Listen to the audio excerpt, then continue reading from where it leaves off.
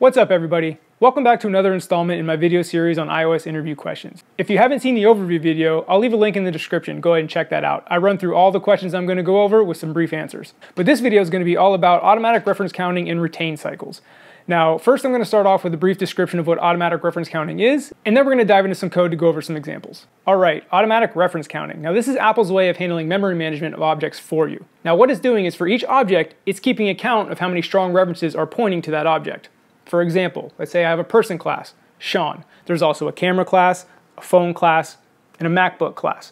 Now these classes can all have a strong reference pointing back to Sean. So automatic reference counting is going to say that the count is 4. So even if I made Sean equal to nil to try to get rid of Sean from memory, automatic reference counting won't allow it. Sean will not be released from memory because there's 3 other objects pointing back to it. How do we fix that? We need to make those strong references a weak reference. So let's dive into some code and take a look at a real life example.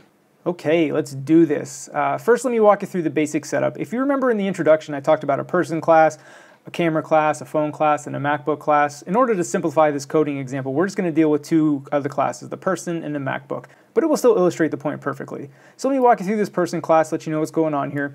A person gets initialized with a name and a MacBook. The MacBook is optional. You may not have a MacBook, maybe you like Windows, I don't know. And on lines 13 through 15, we have our dinit call. Now this only gets called when the object is actually released from memory. So this is going to let us know when our object is clear from memory and we don't have a retain cycle, or if it doesn't get called, we do have a retain cycle. So you'll see this in action here in a little bit. And then the MacBook class is very similar. The MacBook has a name. The MacBook has an owner, which is a person object up here, this class up here. On 24 through 27, it gets initialized with a name and an owner, which is the person object. And again, that's optional as well, just like the MacBook here for the person. And then same thing, the dinit, this gets called when the MacBook is released from memory. Okay, let's dive into some code. So the first thing we need to do on the left here is create our variables. So let's go ahead and create Sean.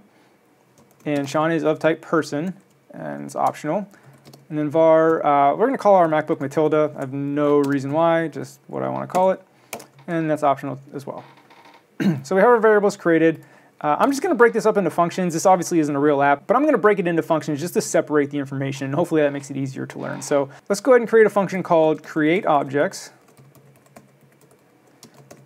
And in here, we're going to go ahead and initialize Sean and Matilda. So Sean equals person. And see, our initializer method lets us autocomplete. So the name is going to be Sean. And the MacBook right now is going to be nil. I haven't gotten to the store yet to go buy it, so I don't have a MacBook yet. Let's go ahead and create Matilda. She's sitting in the store waiting for me to buy her. So she's of type MacBook, and again, the initializer method lets us go ahead and give her the name, and the owner is nil. Haven't bought her yet. So there you go. So here's what we've created now. So just by creating these objects, as you can see in the image here, we have one strong reference. Sean has a reference to itself, and Matilda has a reference to herself. You notice MacBook and owner are still nil. There's no references to each other there. So all good starting out. Let's go ahead and call this here just so when I run it, stuff actually happens. And just to prove that we only have one reference and we can dinit each other, so let's go ahead and just set Sean equal to nil and Matilda equal to nil. Go ahead and run it. So as you can see down here in the console, our dinit methods got called for both the MacBook and the person. So Sean is being deinitialized and Matilda is being deinitialized. So everything's working fine. No retain cycles here. Okay, let's go back up to create objects and get rid of us nailing out Sean and Matilda. Let's create another function called assign properties. And what this is going to do is now we're going to create the strong references that are going to cause trouble. This is going to cause the retain cycle. So let's go ahead and fix Sean.MacBook. I went to the store, bought my MacBook, and it is Matilda. And then Matilda now has an owner, and it's me, Sean. So there you go. So as you can see in this image, now we have strong references from Sean and Matilda pointing back and forth to each other, and this is the bad thing. This is the retain cycle. So Sean has a strong reference to itself, a strong reference to Matilda, but Matilda is actually pointing back to Sean now too with a strong reference. So back here in assign properties, let's go ahead and make Sean equal to nil. Now, let's go ahead and make sure we call assign properties here at the top.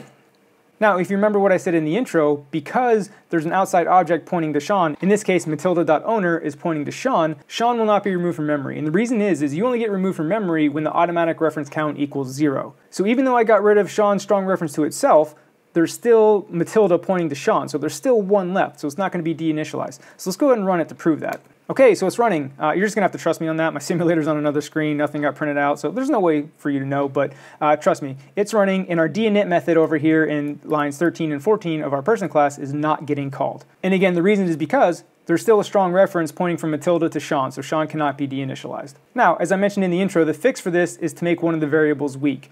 Over here in our classes, now this depends on how your data is structured. For this example, let's say the MacBook is the lesser important object. So we're going to go ahead and make the MacBook the weak variable. So as you can see here on line 22, I made the owner variable, which is a person, weak. So now if you look at this updated image, you see Sean still has a strong reference to itself, it still has the strong reference to Matilda, but now there's no longer a strong reference pointing from Matilda to Sean. So now when I make Sean nil, he's able to be released from memory because Matilda's not holding on to him from the outside anymore. So let's go ahead and test that. Go ahead and run it. And as you can see in the console, now our deinit method for Sean is getting called and Sean is being deinitialized. So now let's double check something. Let's test out, let's go ahead and print Matilda.owner. Right, Sean is no longer in memory, Matilda should no longer have an owner. Let's go ahead and run that. So as you can see in the console, again, Sean is being deinitialized. So Sean's gone, he's away from memory, and now Matilda's owner is nil. Matilda no longer has an owner because Sean is gone. So we've cleared our retain cycle. And just for good measure, we can go ahead and set Matilda equal to nil as well now. Now that the Sean strong references don't exist, go ahead and run that just to double check. So as you can see, both Sean and Matilda can now be removed from memory, whereas before, when they had their strong references pointed back to each other, neither one of their strong reference counts would have ever gotten to 0, so they could have never been deallocated from memory. If you have a lot of these throughout your code, it really affects the performance of your app. So that's the gist of some basic automatic reference counting, memory leaks, retain cycles. If you watch the overview video, you notice I mentioned that the follow-up question to this is how do you handle this retain cycle in closures? Now, I didn't want to make this video too overwhelming for people just learning, so I'll definitely leave a link to some articles about retain cycles and closures, and make sure you study up on that if you're preparing for interviews. If you found this at all useful, go and hit subscribe. More videos about iOS interview questions are on the way.